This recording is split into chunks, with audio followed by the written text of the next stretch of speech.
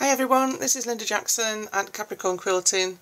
Beatrice asked me earlier on about putting designs on a path, on a repeat path, and this is how you do it. This is one that I did 2 minutes ago. Over here, Beatrice, is the sequence that I was talking about, and this is where your items are. So they're both artwork, as you can see. That is the designs and that is the path. Okay, so let's come away from that. What we're going to do is open up a design first of all, and you can do that down here in the files. Brings up your designs there.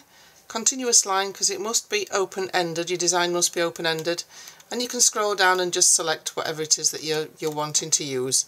Let's have a look. We'll have a single leaf this time. Click and drag and it will come over into the screen. You need to resize it. Okay, and what you're going to have to do with this, because it's a stitch work rather than artwork, and if I go back into there so you can see the sequence, you can see it says group. So I'm going to right click in there and I'm going to join them all together, because obviously there's more than one item in there. So I'm going to connect and I'm going to make sure that it's artwork, so right click again and convert to artwork. Now I know that it will work. Oh, that's a message on the phone. Now I know that it will work. So now I'm going to go away from there and I'm going to create myself a curve. So up onto the tools section, click on curve and just create any sort of curve you like. Right click to come out of it. Now over here, as you can see, if I click on that one, I've got the design first and then I've got the artwork, which is the line, the path. Has to be in that order or it won't work.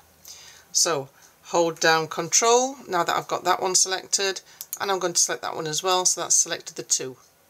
Now you can see that repeat on path has become usable, okay, because it's not greyed out like the rays.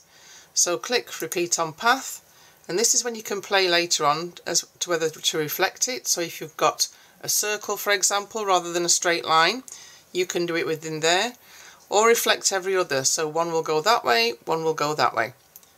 Let's give that one a go, shall we? That's not too big. I'm going to leave it with the automatic settings at the moment and we'll give it a try. And there you go. That's actually quite nice. What I can do now is select both of them separately. So now what I've got there is the line itself that I drew, and I'm going to remove that, and that just gives me the line itself. Hope that helps. Hours and hours of play yet again, and we'll see you soon.